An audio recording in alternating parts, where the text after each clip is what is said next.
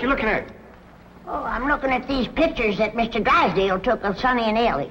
Oh, yeah. He's right good, ain't they? Dandy. Jed, I reckon we'll be having a wedding around here pretty soon. How'd you know? Sonny's giving Elly a ring this morning. I couldn't get to sleep last night, and I heard them talking down by the door. All the way from your bedroom? Well, my window was open. Well, it's still a powerful long ways to hear. Now if you climb out into a tree and shinny down a ways. You heard Sonny asking Elly to get engaged? Plain as day. Sonny said, Elly, you going to be home in the morning? And Elly said, yes.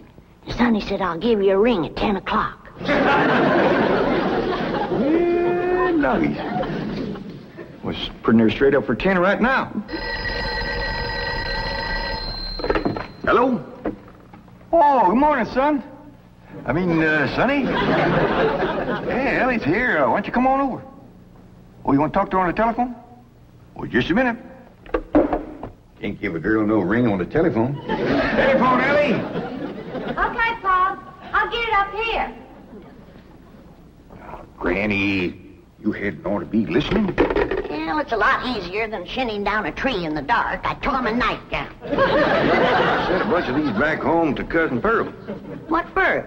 Yeah, you know how she was always bragging about her daughter, Jethrine, going to beat Elly May to the altar? Yeah. I sure would like to see the look on Pearl's face when she sees this. Jethrine, look at this. And I always bragged that you could beat Elly May to the altar. I can, Ma. I can outrun Elly May. My legs is long. Look, we gotta get busy. Now, what time's that Jasper fella coming to court you? 6 o'clock. He's taking me out in his car. Oh, no, he ain't. He's courting you right here in my parlor where I can see to it that he gets to the point. Well, that's where he's taking me, Ma. Perkins Point. There's a barn dance there. I'm talking about the point of proposing to you. Don't you want to get yourself a husband? Yes, sir. Jethrine, why couldn't you have been born with some of my brains instead of just my beauty? Of course, I gotta admit that you ain't quite as pretty as Elly May. I ain't even as pretty as her fella. You are so...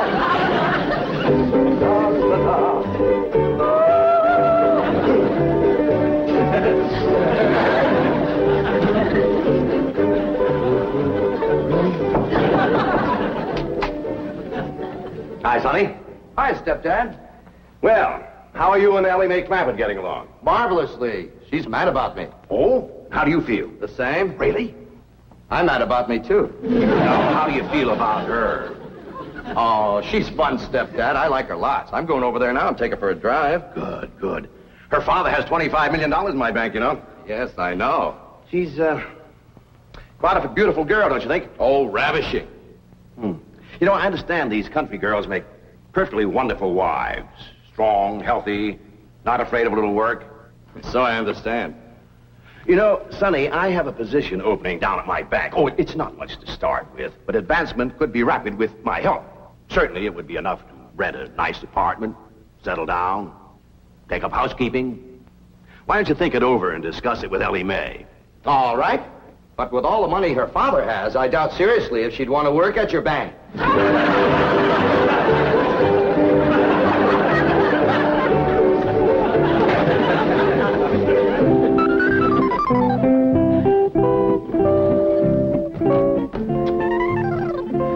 You got something to show us, Elly May? Yeah, hold out your hand. Let us take a look. Face clean, Pa. I washed him with soap. No ring? No, Granny, I washed him all the way up to here. Sonny Drysdale didn't give you no engagement ring? Shucks, no, Pa. Why would he want to do that? He's going to take me driving. That's bad. Out driving in broad daylight ain't no way to get engaged. What are you talking about? I proposed to your daughter out driving. In a horse and buggy, that's a heap different. Besides, that old mare of yours knew right where she was going. That way you could turn your attention on Rosella. That's the truth. But out driving in an automobile in city traffic, with all them cars trying to hit you, by the time you turn your head to say, will you, somebody has. There's no two ways about it. That child is going to need help to trap that Sonny Drysdale. Elly May don't need to trap no man to get him. Every man that ever got get was get that way. Not me. We just happened to stop under a shady elm tree, and I proposed to your daughter on the spur of the moment. That spur of the moment of yours took us 6 months scheming and planning. Why, we even trained that old mare of yours to stop under that shady old elm tree. Well, any trapping will have to be up to you, Granny. I wouldn't know what to do except when I held a shotgun on Sonny. Well, I'll study on it. Them city fellers might be different.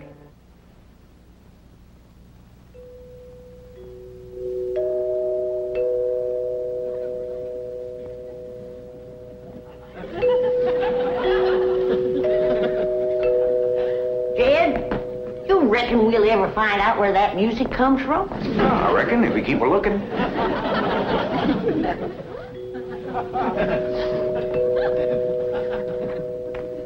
You're wasting your time looking for that there music. I've looked for it a dozen times, and before you can find it, somebody will come a-rapping at the door. See? Told you. Oh, hi, Sonny. Greetings, all. Elly May ready? She sure is. She's been ready since she's been 14. I beg your pardon? Oh, Elly May, Sonny's here. What we want to know is, are you ready? Well, I sure hope you young folks have a dandy drive. Oh, we shall. I plan to take Elly on a socially significant drive through Brentwood and Bel Air to show her some of our depressed areas. Howdy, Sonny. Elly May! You look positively divine. So do you, Sonny. I know. Don't you bite me. Elly May, a kiss on the hand is a very proper greeting. Oh. Come on, everybody. Kiss Sonny's hand. Please, never mind. We're on our way. Well, have a nice drive, y'all. Yep. And if you pass under a shady elm tree, it won't hurt none to stop for a spell. There they go. Quick, Jethro, start up the truck while I get my reticule. Where you going? To follow them. Now, hold on, you two. You can't follow Sonny. He'll see you. They won't know who we are. We'll be wearing dark glasses. He'll think we're a couple of Beverly Hills movie stars out for a drive. Come on off that truck. Come on.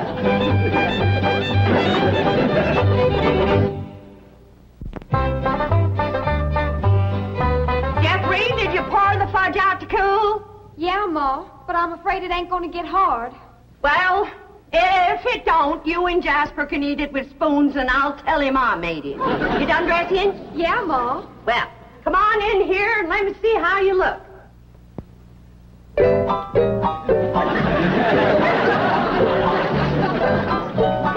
Turn around, let me see your sash. Here, do get the bow straight. Now, I want you to bring out them pillowcases you've been embroidering for your hope chest. The ones with his and hers worked in French knots. Never hurt none to let a beau see you're handy with a needle. But I ain't. I always stick myself. Well, if you do, don't bleed on the pillowcase where you'll see it. Now, when you show him the stereopticon pictures, these is the ones I've picked out for you. They'll put him in the right mood. Niagara Falls by moonlight, Wedding under the Bower, The Stolen Kiss, Lily and Russell in tights. Oh, never mind. What are you going to play on the pump organ for him to show off your music talent? How about Russell O'Spring? That's a dandy, full of runs and trills. And then there's the part where you cross your hands. Oh, I tell you, Jethrine, that's one place you got it over your cousin Elly May playing the pump organ. Them hands can stretch pert near 2 octaves. And them feet is made for pumping. Well, it's almost time for Jasper to get here. How do you feel, darling? I feel like I'm gonna throw up. Now, Jen, Elly and Sonny will be here on the settee. And when he gets on his knees and proposes to her, and Elly says yes, you come a-running from that door, I'll come a-running from that door, so's we'll have him betwixt us and he can't back out. Annie, I don't want to be listening at no door. I don't think you would ought to neither. Jed Clampett, no wonder your daughter's crowding 18 and still an old maid. Why, if we don't get busy, her cousin Jethrine will beat her to the altar by a mile. She won't neither. Elly May's a lot prettier than Jethrine. Looks ain't everything. Besides, Jethrine has Pearl helping her, and Pearl's parlor. And that's the styliest and best courting parlor in the whole county. I don't see nothing wrong with this parlor. Oh, that's 'cause you're a man. This ain't got no style to it.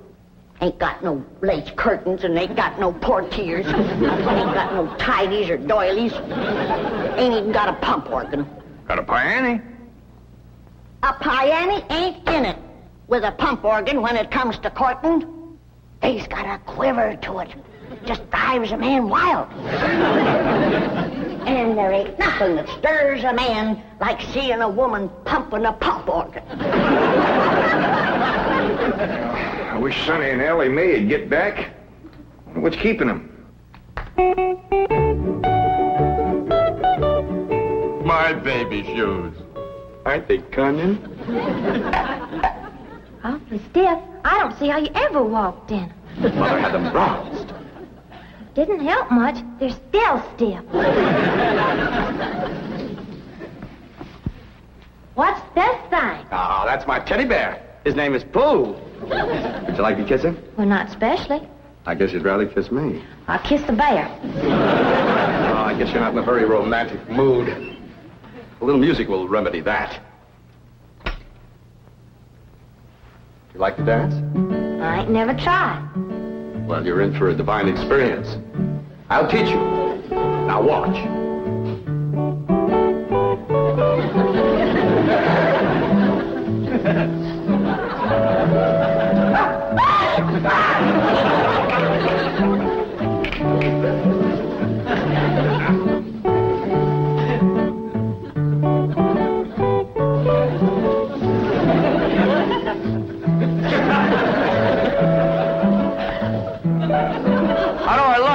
Like something's a-hurting you. Maybe it's them rose thorns are sticking your gums. Enough of these preliminaries. Come here, my dear. Are you frightened? No, that ought to be. Yes, you're in great danger. How come? You're in a man's room alone. No, I ain't. You're here. You are not playing the game. Still feeling sick to your stomach, darling? Yeah, Ma. Well, I went down to the cellar and I drawed off some homemade elderberry wine. Ain't nothing in the world better for settling a queasy stomach. Of course, according to the rules, you shouldn't touch spirits till your wedding day, but I guess in case of an emergency, a little swallow won't hurt.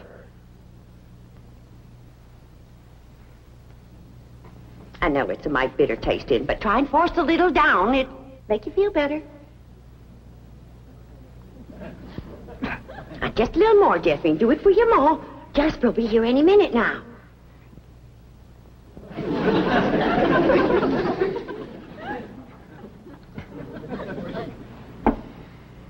Feeling better?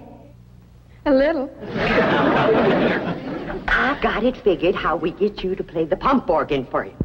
I know just what he'll say when he walks in, because everybody does. He'll say, "Why, I declare, that's a mighty fancy pump organ you got there."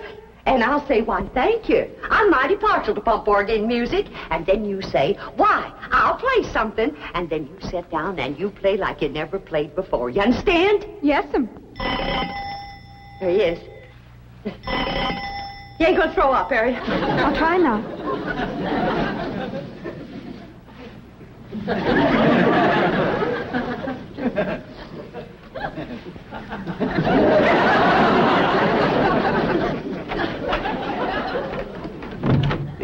Bodine. Why, Jasper Depew, what a surprise. Jethrine, honey, look who's here. Evening, Jethrine. Jethrine's had a little nervous, I've said. I reckon it's the strain of all those bows that come a-courting. I swear I got a sweep 'em out of this parlor every day. Hey, that's a mighty fancy pump organ you got there, ma'am. Why, thank you. I'm mighty partial to pump organ music. In fact, I'd just love to hear some pump organ music right now. I'll play you some, ma'am.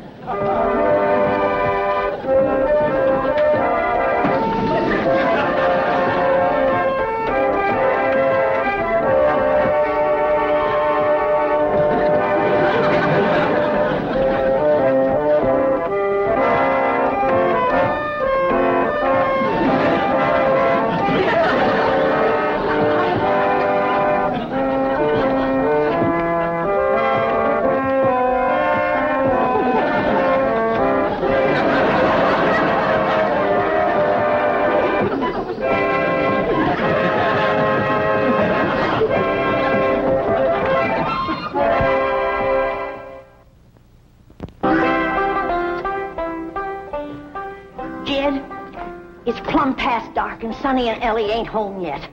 Where could they be? What are they doing? Are they engaged? Why don't we hear something?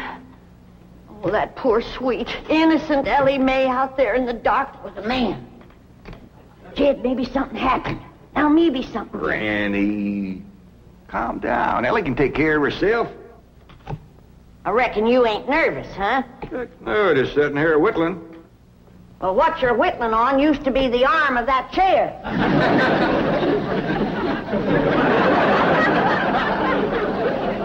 Reckon I am a mite nervous at that. Now, Jed, when they do get home, you and me have got to see that Sonny don't get away without being proper engaged. Granny, maybe we's rushing things. Maybe Sonny ain't ready to get married. Jed, no man is ready to get married. You gotta get him ready. Like you get a steer ready for slaughter. Can't you find something else to compare it to? Well, here we are. I reckon it's time to say good night. I sure do thank you for the nice ride, Sonny. My pleasure, Elly May. I'll give you a ring in the morning. Promises, promises. Would you like to take another drive tomorrow? I sure would. Where shall we go? To the preacher. Any place you say, Sonny. Well, see you tomorrow, then.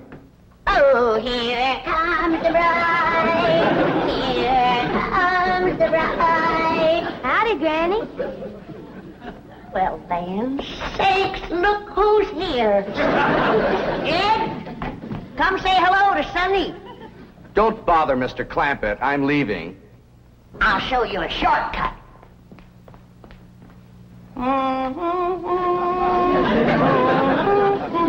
Howdy, Sonny. Good evening, Mr. Clampett. Jed, now's your time to have that talk with Sonny. What talk? About Elly May. I got nothing to talk to Sonny about, Elly. Oh, that's right. I'm the one that's going to talk to Sonny. You talk to Elly May.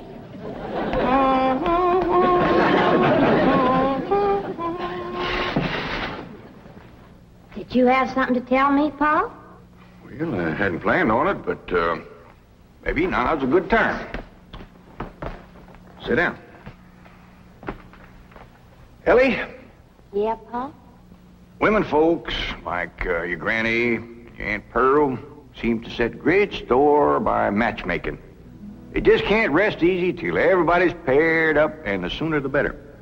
Now, your granny wants you to marry up with Sonny Drysdale. Well, do you want me to marry up with him, Paul? Elly May, there's only one thing in the world I want for you, and that's to be happy. Well, do you reckon I'd be happy married up to Sonny? Only if you love him. Well, how do you know if you love somebody? Well, I can't exactly explain how you know, but when it happens, you know. You don't need nobody to shove you. You just can't wait to get married. Now, do you feel that way about Sonny? Well, I ain't sure. Do you reckon he feels that way about me? Now, tell me, how do you feel about getting married and settling down and raising a family? I find the notion completely repugnant. Good. That's good. One man who simply cannot be monogamous. Fine and dandy. How do you feel about Ellie? I find her beautiful, charming, refreshingly different, but somewhat lacking in the social graces. What's that mean? Well, for example, she can't dance. Elly May Clampett? Why, she's got dancing in her soul. I'm her grandma, and I want you to know I was the best doggone dancer that ever came out of the Tennessee hills. And her pa can outstomp a riled-up mule. Come on, city boy. Us Clampetts is going to set your shoes to smoking. By the way, you young people can dance if you like. Not me. I'll go for some of that fudge.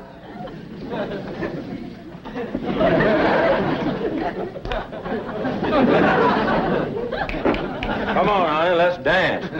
I'll turn on the Victrola for you. Come on, sweetie, let's dance.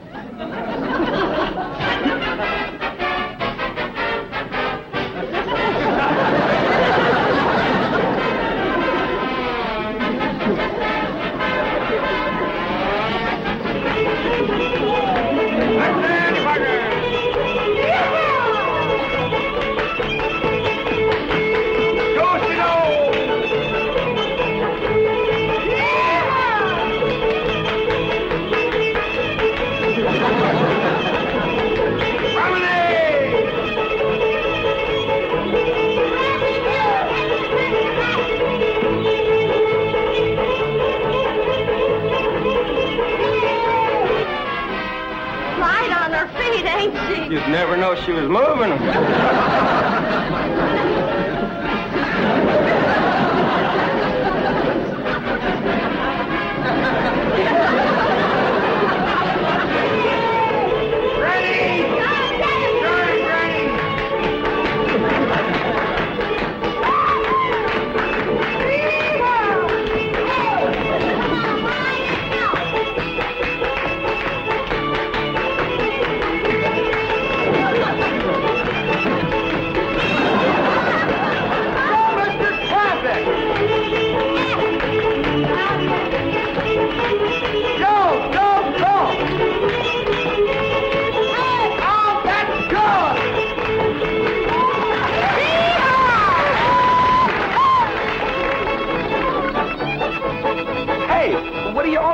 For? We're celebrating your cousin Elly May getting married. Is Elly getting married? She sure is. Really?